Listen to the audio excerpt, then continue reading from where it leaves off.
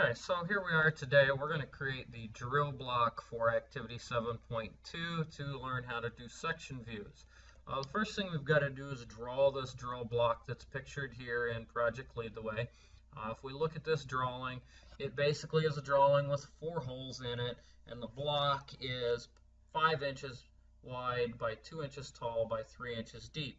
So what I did is in Inventor, I went ahead and created that cube for us. Now what we need to do is look at creating the points for these holes. So what we're going to do is we're actually going to create all these points in one sketch.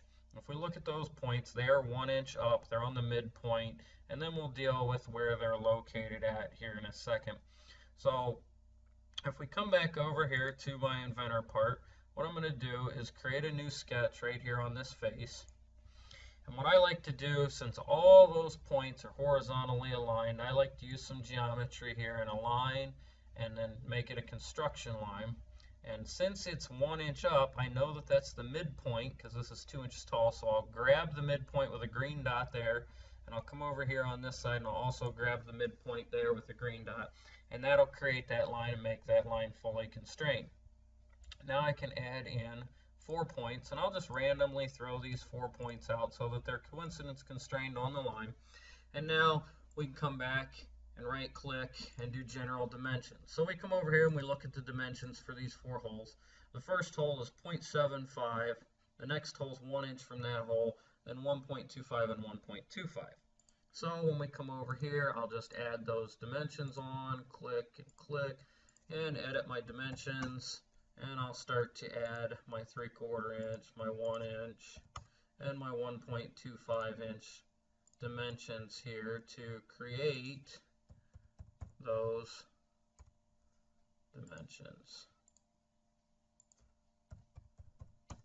So now I have a fully constrained sketch.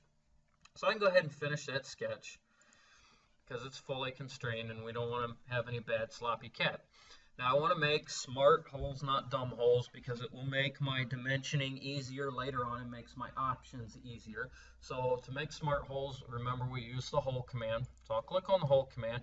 You notice the first thing that happens here is it selects all the holes. Well, if we look at our drawing, all of these holes are actually different. So I have to create each one of these holes separately with the hole command, but all of my center points are selected. So while the centers button is clicked down, we will hold the control key and we will deselect the center points for the other holes so that all I'm doing is creating the one hole.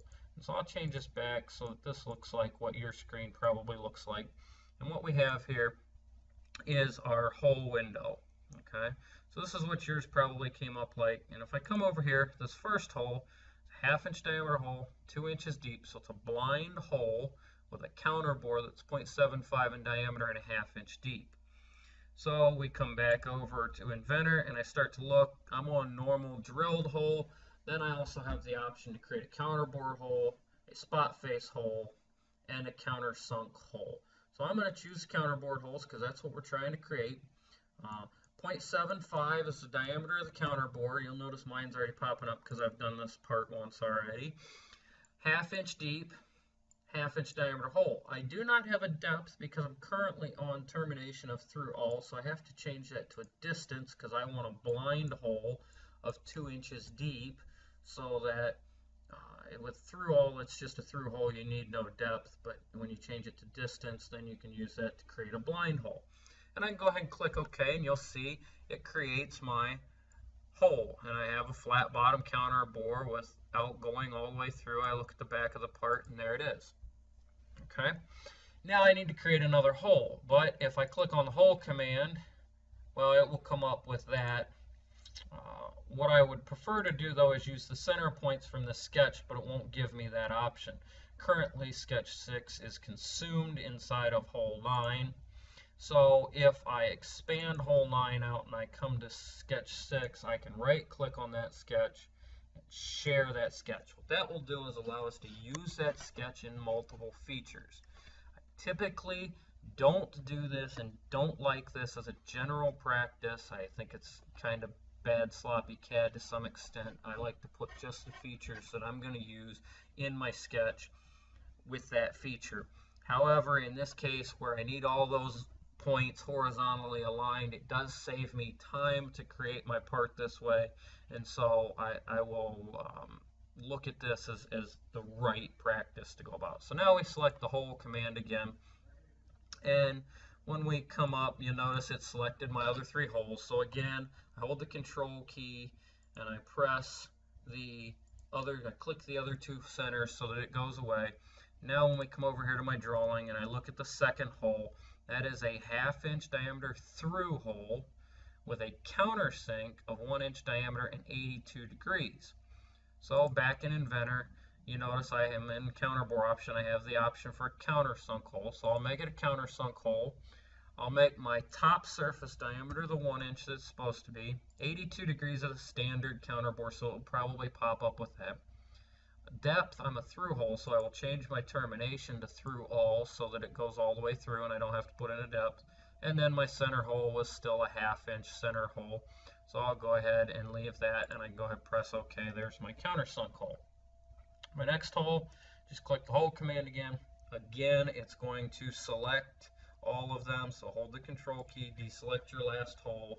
When we look at the drill block, this last hole is a 1/2 inch diameter hole through with a tolerance of plus or minus 2 thousandths. We're not going to worry about the tolerance right now. The tolerance is something that you put in during your dimensioning, not during your actual creation of the part. So we just need to put a 1/2 inch diameter through hole through the part. So we're in the hole command. We have that point selected. We change this to a standard drilled hole through all, 1/2 inch diameter, and click OK. And that's all it takes to create that particular hole. And our last hole, now when we click the hole command, it's going to pick up, select our last hole, and there it is.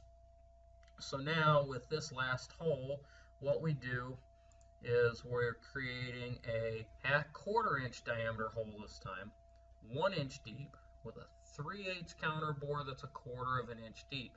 So you can come back and look at these measurements to throw them in, but I'll select counterbored hole again.